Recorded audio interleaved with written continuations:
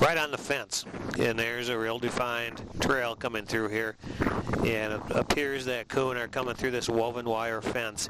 On the other side we've got beans, on this side we've got picked corn. Why the coon are coming through here, don't ask me, but that's what I found with coon and with other critters. They seem to pick a spot, and sometimes when the crops come out, their habits change, but in this case, this trail I think is still being used, and the coon are coming through that square in the woven wire fence there.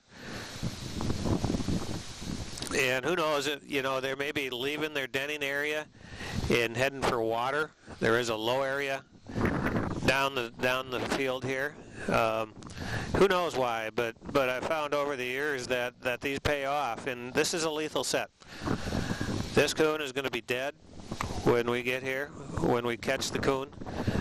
There's no question about it. He's going to tangle in the fence, and he's going to be dead.